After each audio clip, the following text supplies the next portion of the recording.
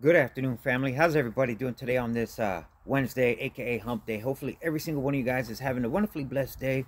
Whether you're at work, at home, hanging with your loved ones, just being safe, doing whatever it is that you do in this beautiful world that we live in. This is your boy Jaime G coming at you to let you know what's going on in the Wild Wild West of Cryptoland. Guys, we have an action-packed video today. We have a lot of content to cover on Doge and the overall crypto market. So let's just dive right into the content. But before we do that, none of this is financial advice. It's just me sharing my thoughts and opinions, nothing more, nothing less. And congratulations to Tony G, who is the lucky contestant, or subscriber, not contestant, rather, to win my $300 giveaway in crypto. He's been with me since day one.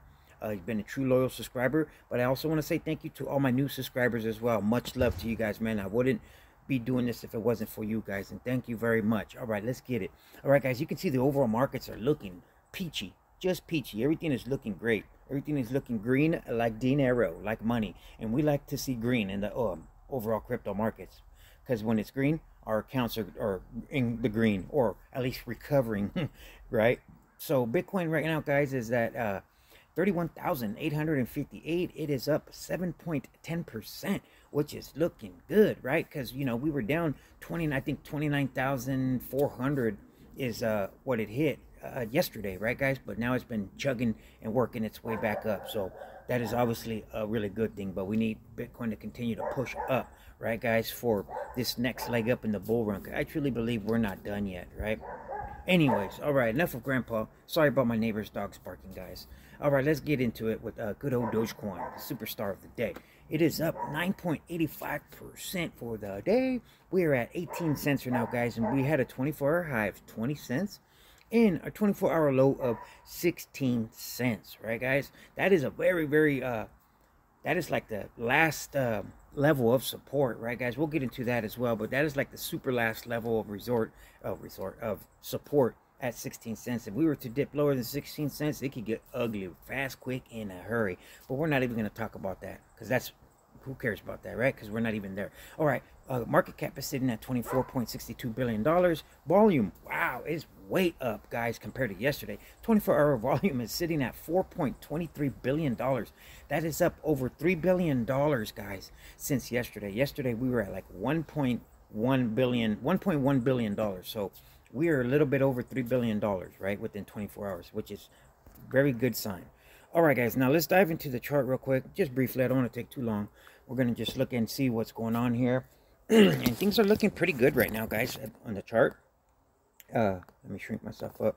As you can see here, right, guys, I have two red lines, right? Those are my levels of resistance and support.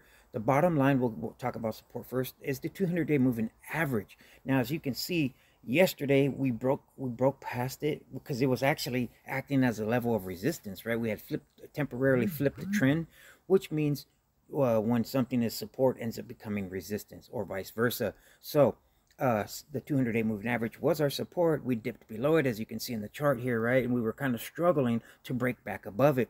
But as yesterday, right, we broke back above it, right? And the tongue-tied, and the candle that is forming for today is above it as well, guys. So we have about a day and a half now above the 200-day moving average. So our support, guys, is at 18 cents for now, right, which is the 200-day moving average. But as you can see, we actually wicked past our level of resistance there for a minute, right? And we wicked all the way up, what is that, to 21 cents, guys, right? Because that red line is our level of resistance, which is the 20-day moving average, right? So we briefly broke through the 200-day moving average and the 20-day moving average. But as you can see, we retraced and pulled back, right, guys? So the key takeaway from looking at this chart is the 20-day moving average is still our resistance, and that is at 20 cents now. And our current level of support, which is the 200-day moving average, is sitting at 18 cents. That's just my opinion. I think what we're looking at right now when we look at the chart. All right, guys, never take this as financial advice, but all right, I like to keep it pretty simple and beginner friendly when we're looking at the charts. Now let's dive into some fundamentals, because we got a lot to cover. All right, guys, so let's get rid of this one here. All right, first I wanted to just briefly reiterate or look at this article here, right, guys? Now it says could Doge and Doge can marketing campaign help Axe parent Unilever, right? Now, for those of you that don't know, right? Axe came out with a can, limited a can, right? It was 1,000 cans for U.S. Customers, right?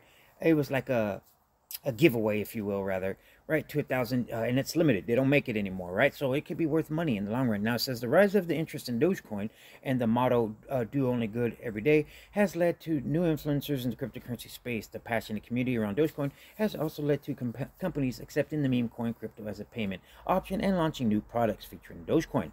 Now it says what happened. Now it says a top-selling deodorant brand, right? For those of you that don't know, they are worth 2.5 billion. Now, guys, this is a good thing for positive publicity for Dogecoin. Just think about all the people that are seeing this now, right? That may have never heard of Doge, but because they like Axe products, now they have, right? Now then they might be curious about Doge. So, like I said, it's not a little chump change small company, right? They're worth 2.5 billion. So they have a lot of influence behind them, right? So I say all that to say this. Now, this is a positive catalyst for Doge. Why? Because it gives it publicity, and it's positive publicity. All right, so it says the deodorant can featuring the Dogecoin Shiba Inu quickly sold out at no cost, which led to Axe's website saying much disappointment to those not lucky enough to place their orders. Axe teased to release the Dogecoin previously, and at one time said it would release the Dogecoin if the cryptocurrency reached $1. The overwhelming response from Axe fans and Dogecoin enthusiasts blew us away, and in turn decided that creating a limited drop of Axe Dogecoins was something we wanted to do for both Axe and Dogecoin loyalists, said the Axe brand director, Mark Lodwick. All right, guys, now I just want to briefly touch on that, right? Because that's a positive catalyst. Now, we have, where's it at? Here. Here's a tweet from CoinDesk, right? Now, it says Coinbase's e-commerce platform has begun accepting Dogecoin for payments, guys. Now, this is just another notch on the belt for Dogecoin, right? There is over 1,400 companies, right, that accept Dogecoin as a form of payment, right? And then you also have over 1,800 ATMs where you can go put fiat or slide your card and you can buy Dogecoin, right? And then you can start to hodl Dogecoin, right? Which is pretty cool, man. Easy access makes it more better, right, for the retail investors such as you and I. So I just wanted to show you this, another person, and we all know who Coinbase is, right? It's their e-commerce platform, right, that is now accepting Doge as a form of payment. Okay, so now there's some other positive stuff, right? Now let's get into some more goodies. All right, we got a lot to cover, guys. I'm going to try to go quick now. It says Elon Musk says SpaceX has bought Bitcoin personally, owns Ethereum and Dogecoin. Now, he's not talking about Tesla, the company, right? Because we know they own 1.5 billion. But he's talking about as himself, right? As a person.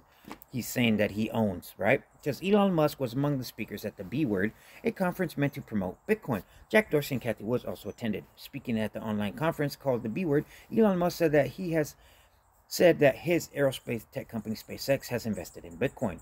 I do own Bitcoin. Tesla owns Bitcoin. SpaceX owned Bitcoin, right? So everything, his company, SpaceX, and himself own Bitcoin is what he's saying, right? He said, revealing that he also personally owns Ethereum and Dogecoin, right?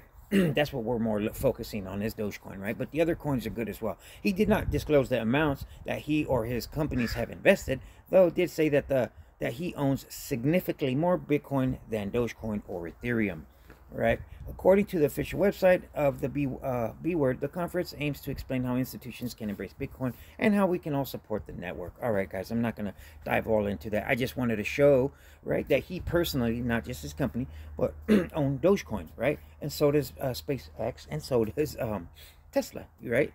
Which is cool, man. That's a good thing.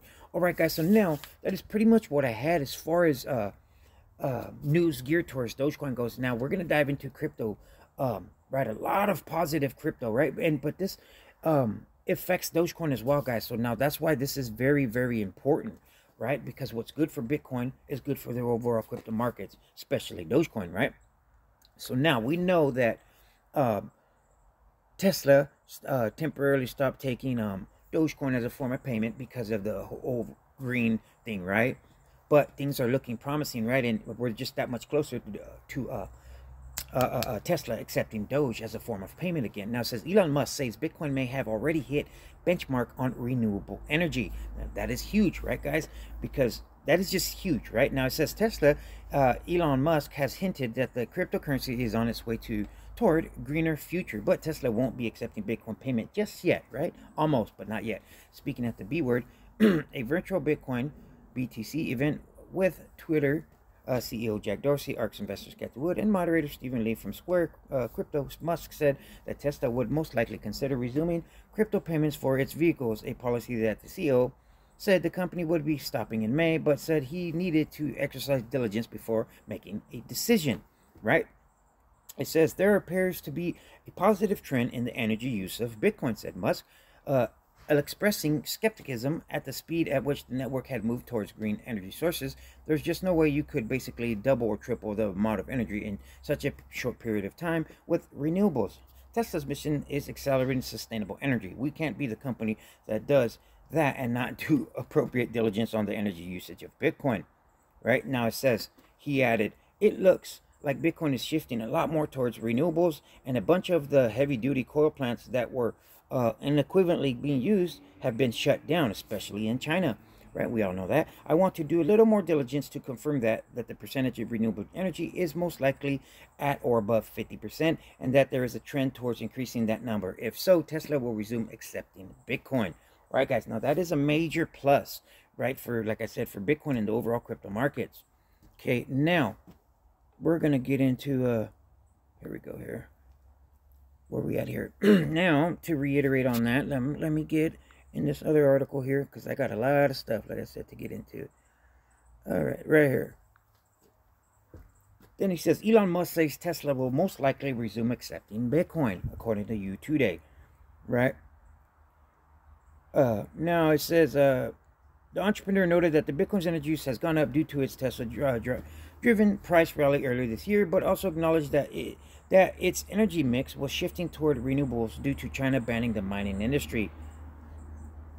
It says it looks like Bitcoin is shifting more towards renewable, and it looks like some coal plants in China have been shut down. There is a trend towards more than 50% renewables. In that case, Tesla will resume Bitcoin. Like I said, right? This article just reiterates on the one that I just read, right? That Bitcoin is really striving on trying to be more greener and use more renewable energy efficient, right, to mine Bitcoin, right? And if so, Tesla is going to start accepting Bitcoin again, and that is huge, guys. That is huge, like I keep saying, for the overall markets.